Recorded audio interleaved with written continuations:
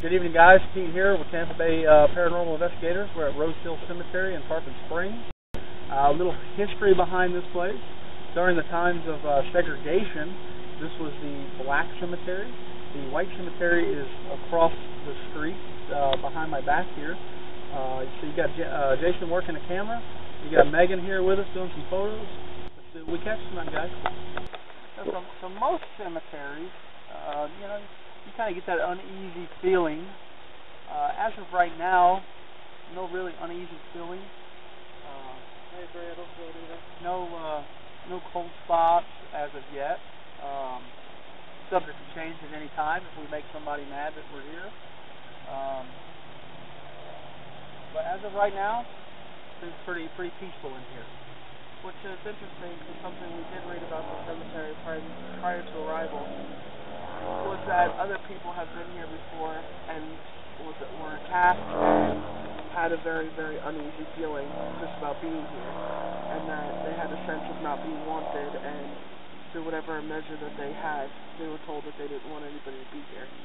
So the fact that we feel very at ease right now is different than most accounts. Okay. We gotta find a place to talk to somebody. You know, just to be honest, I felt more uncomfortable in the other direction. I would concur with that statement. It's actually kind of funny. I don't know if you can see right now, since we've been talking about it. A couple goosebumps there. Could be just where we're talking about it. You know, maybe I hit the button on the head. But I've definitely got some goosebumps going. So it looks like this here is the end of the cemetery where Megan's shining her light. Maybe we'll walk.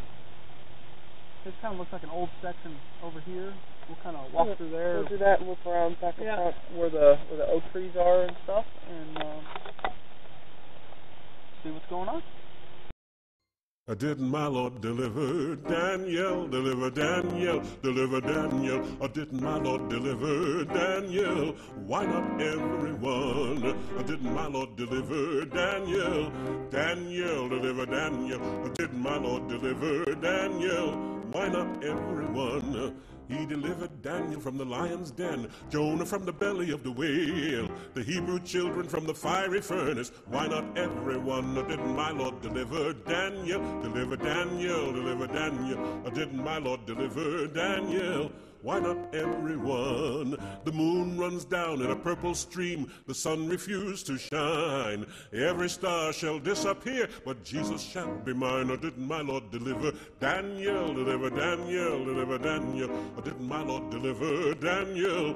Why not everyone? Why not everyone? Why not everyone? So, right now we've kind of walked the perimeter of the cemetery. We're going to head back towards where we kind of parked and kind of where Jason had that uneasy feeling. Maybe start doing some communication, see if we get any contact. Okay. I am a poor, wayfaring stranger, wandering through this world of woe, but there's no sorrow, toil, or danger in that ground. It's a pretty interesting thing where we're at right now. We literally probably walked 50 feet. My camera just had 3 bars. I'm down to 1 bar now. Pretty neat. Could it be something? We don't know. That's what we're here for. We're sitting here now. I kind of found a kind of neat headstone, kind of old. We put the static detector up on the headstone. See if maybe we can make some contact. Ask a couple questions.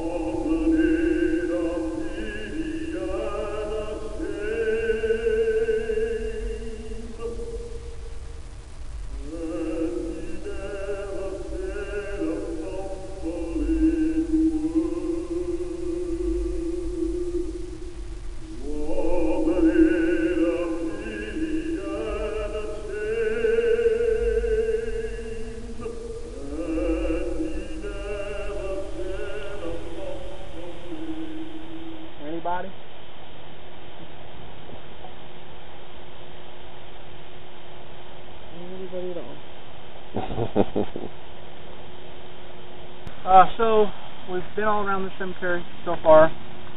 Reading some of the internet posts and things about this cemetery, a lot of people have said it's pretty hostile.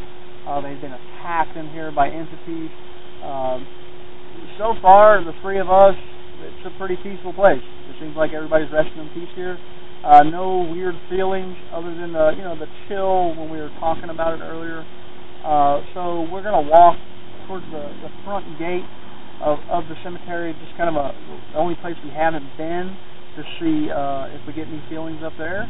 And if not, I believe we're going to go to Anclote and maybe stir up some things there. So let's take a walk and see if we come up with anything.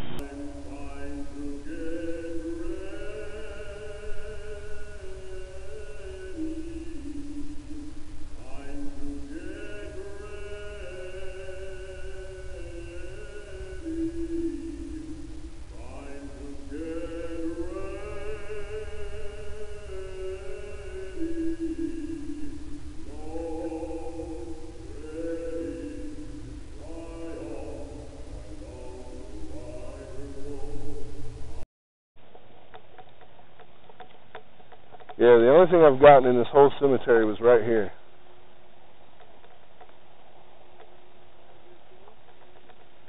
Yeah, I just kind of feel like overwhelmed. We're walking back to the cars now. Again, after reading some of the things that we have read about this cemetery, and people say it's a pretty hostile place, not to come here at night because of entities attacking or making it felt like they don't want you to be here.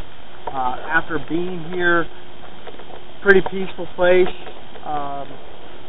Nothing really popped out at us that made it feel like they didn't want us to be here.